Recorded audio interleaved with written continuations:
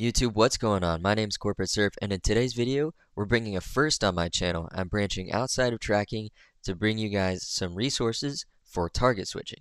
So with that being said, I wanted to put out my general philosophy for the work that I produce, and it is essentially summed up in this statement. This is a statement I wrote about simplicity, and it's the foundation for how I viewed aim training and everything that I try to take seriously. I firmly believe one of the greatest vessels of equity is simplicity. Opportunity is boundless when everyone can understand. So the equality of opportunity lies within simplicity, where the foundations to success are known to everyone, and everyone can chase them according to their dreams. No manner of implementation is going to be perfect on this, but that is my approach when creating resources for you guys here on YouTube. So here we go with the KovaaKsHeadshottingPrismaticRifle target switching training method.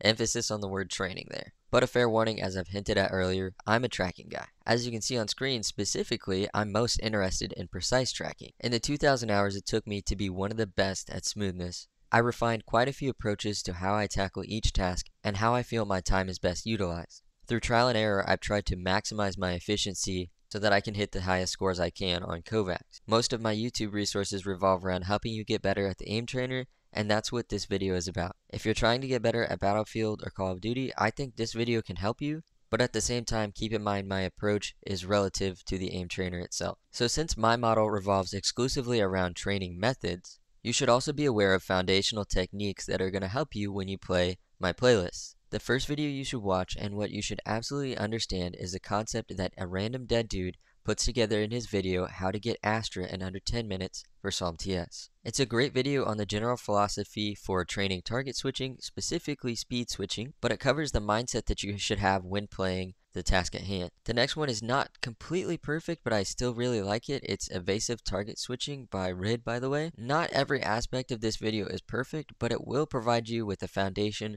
of how you should approach evasive target switching. And the last one is a recent video by Viscos, which is about tension management and how you should budget your tension relative to the task you're playing. One final note, and I'm sorry for all these prerequisites. The model that I've built this playlist for is based on pentabounce. In terms of the flicking aspect of target switching, pentabounce is not the best. Within my playlist, you will still improve at flicking for target switching, but when you're playing the benchmark itself, flicking is not a huge priority for this. This is not an issue at all. I just wanted to give you guys a heads up on that. The core of what I'm talking about can be applied to both pentabounce and any type of target switching scenario. The reason I chose to build this for pentabounce is because of a recent video where I shared my progression theory on how you should approach getting better at aim. Since pentabounce is the first target switching task I think you should play, I built it for pentabounce. So the core of this method, variable isolation training specific to target switching. There are many variables that you need to consider when accounting for the difficulty of a target switching scenario. I've gone ahead here and narrowed them down to the 4 most universal and most important variables for you to account for. Listed quickly, they are the speed or the movement profile of the bot, the overall bot count, which is how many bots are spawned into the map, the size of the bot, which is displayed on KovaaKs through its radius, and the health or the time to kill for the bot. Alright, speed.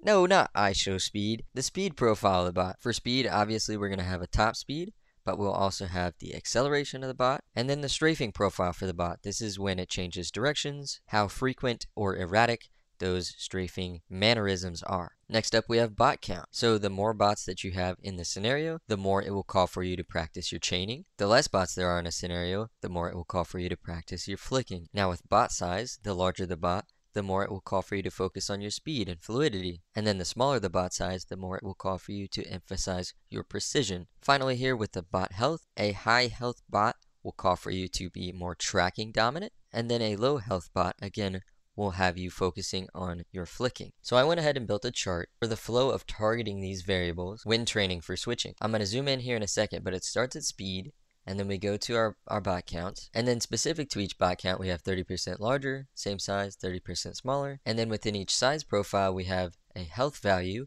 being more health, same health, less health.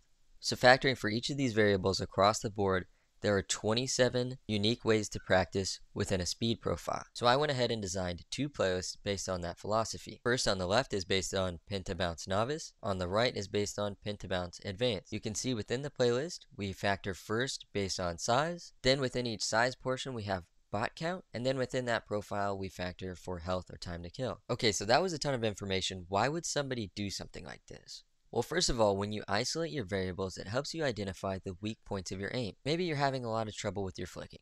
This playlist has you covered. You can play when there's 4 bots and with the bots on low TTK. Maybe you're having trouble with your tracking. You can play the versions where the bot has a higher health count. Isolating our variables helps us tackle our weaknesses. But also playing with this model has other benefits too. When there are 27 different tasks, there are 27 different leaderboards. You have 27 different opportunities to see your personal best score. You play more and more and try and challenge yourself to beat your previous bests. The more time you invest in quality training, the better you will be in the long run. So let's talk about what I would recommend for each of these playlists. Looking first at the novice playlist, I would recommend it for players gold to diamond rank. When you play each scenario, I think you should play it twice. If you play each scenario twice, you'll get done in less than an hour. There'll be lots of variety. It'll be a lot of fun for you. Now, going back to why I said you should be gold to diamond for this. If you are lower than gold, you haven't quite hit the fundamentals that you need for this playlist to be beneficial. That's just my personal opinion. If you're lower than gold, I would actually first recommend you check out the Voltaic Daily Improvement Method. This is an aim routine produced by Voltaic members Low Gravity 56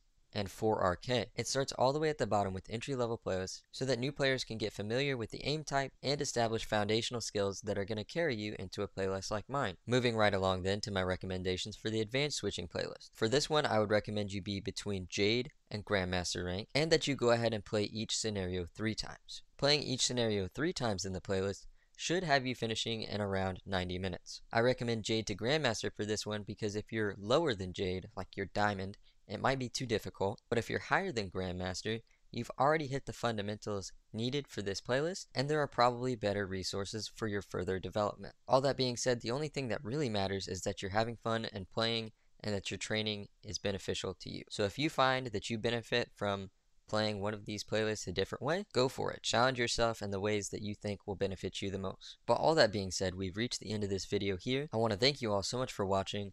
I'm almost at 3,000 subscribers somehow. A couple months ago, I was barely at 500. The support you guys have been showing me is amazing, and I really appreciate you all. So whether you care about Call of Duty, KovaaKs, or Battlefield, go out there and have fun and get better. Thanks for watching, and I'll see you all later.